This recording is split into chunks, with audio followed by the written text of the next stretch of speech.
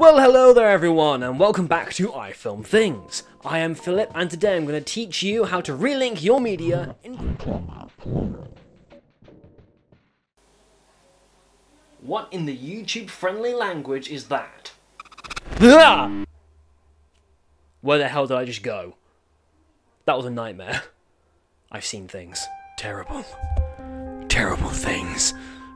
Anyway, so you've lost your media. Well, don't you worry, dear viewer, it's happened to the best of us. And today, I have the answer. It's so simple, even a fool could do it. And today, I am that fool. First things first, we have to ask the question, how does Premiere Pro deal with media? Well, when you import media into Premiere Pro, it's not making a separate copy. It's more of a directory or a map to show you what you're working with. The clips themselves are still on your hard drive, or wherever it is you're keeping them. So if you change where the clips are located, or disconnect the hard drive, or change the name of the file itself, or the folder it's in, you have broken the link. You have changed the destination on the map. So Premiere Pro doesn't know where the files went. And when that happens, you need to tell Premiere Pro what you have changed, how you have changed it, and where the files are. So let me show you what I mean.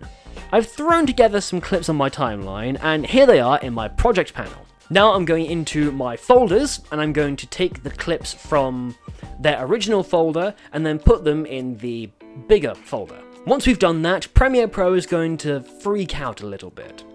And a link media window will open up, asking, "Hey, where did the files go, friend?" Then we have to tell Premiere Pro what we changed. But before that, I need to show you some of these options. For the most part, we can keep these settings as is, but if you changed the name of the file, then uncheck File Name. Or you changed the type of file, say you converted an MP4 into an MOV, for example, then uncheck the file extension.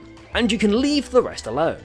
Especially keep Relink Others Automatically checked, as this will relink any other clips you have in the same folder automatically. Also keep Preserve Interpret Footage Settings. What the hell is it? Sorry, I'm gonna have to read from script. So, also keep Preserve Interpret Footage Settings, as this will keep the changes on the timeline the same. If you have clips that you deleted or that you don't really care about anymore, then simply click on Offline and Premiere Pro will skip them. But let's get on with relinking the files that I moved. With the first clip selected, click on Locate. Then a window will open up showing all my local drives. Now, if you know where your clips might be, this will be way easier. Just navigate to the folder where you moved them, select your first clip, and click OK to reconnect all the clips.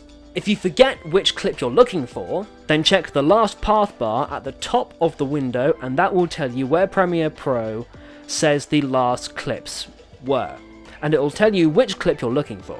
Now, because we moved all of the clips into the same folder, Premiere Pro was able to relink all of them automatically at the same time. And this will work for all types of media, including project files. However, if you rename everything and put everything into separate folders, it will take a hell of a lot longer to get everything back. So, don't do that. Next, let's see what happens when I rename a clip in the folders. And just like that, our old pal, the link media window, is back to ask us where that clip has got to. So I'm going to uncheck the file name option, because I changed the file name, and click Locate. Now I know what I changed the name to, so this will be very easy. But just in case, I'm also going to check the thumbnail to make sure it's the right clip, select it, and click OK. And there we go, it's all reconnected. Oh, one last thing. If you have a lot of files to look through, or your clips are hard to spot quickly when you're trying to reconnect your media, you can click on Display Only Exact Name Matches. And this will narrow down the search to help you find what you're looking for. But remember, this particular one only works if you haven't changed the file name. And that is it, ladies, gentlemen, and everyone in between. That is how you can simply reconnect your media whenever you've lost it. I hope you enjoyed this video. If you have, do YouTube stuff. And as always, stay safe, stay creative, and I will see you in the next video. Bye!